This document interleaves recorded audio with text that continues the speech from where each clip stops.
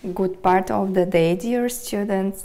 Today our topic is unusual cities, and in this lesson we will work on your reading skill. Before starting doing the exercises, please try to answer this question. Which is the most beautiful city in your country? And try to give reasons to your answers. Then please look at these photos and answer this question. Do these cities look like good or bad places to live? Please give reasons. Here are 4 cities. And before doing the reading tasks, pay attention to the reading strategy. When you do a matching task, read all the texts first to get a sense of the overall meaning, then go through the questions one by one. Decide which text you think contains the answer and look for it carefully. If you can't find it, look at the other texts. Now exercise 2. You have to read the texts, then match them with the photos. One of the texts matches 2 photos.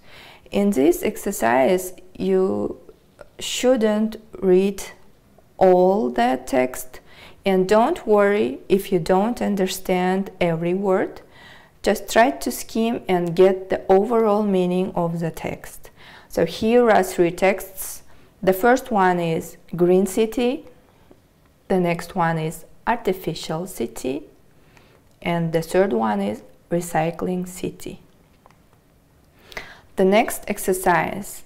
In this exercise, you have to match each question with one of the texts. In order to do this exercise, you have to underline the keywords in each text. The next is exercise 4. In this exercise, you are going to explain the significance of these numbers and measurements from the texts. For example, Curitiba has a population of about 1.7 million. The next exercise is connected with the vocabulary. In the text, find the missing words for the compass points and continents. As you see here in the picture, the west is shown. The next exercise. You are going to work in pairs and complete the sentences with the correct words from exercise 5. For example, Canada is to the north of the USA. The next one is exercise 7. Here you are going to work in pairs and write more sentences like the ones in exercise 6. Include facts about your own country and its neighbors.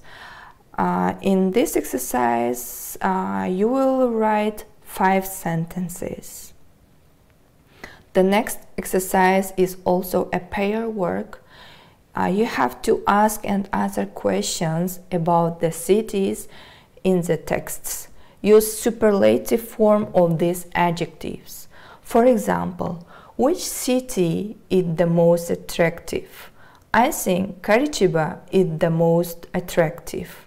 So you have to use the superlative form of the adjectives.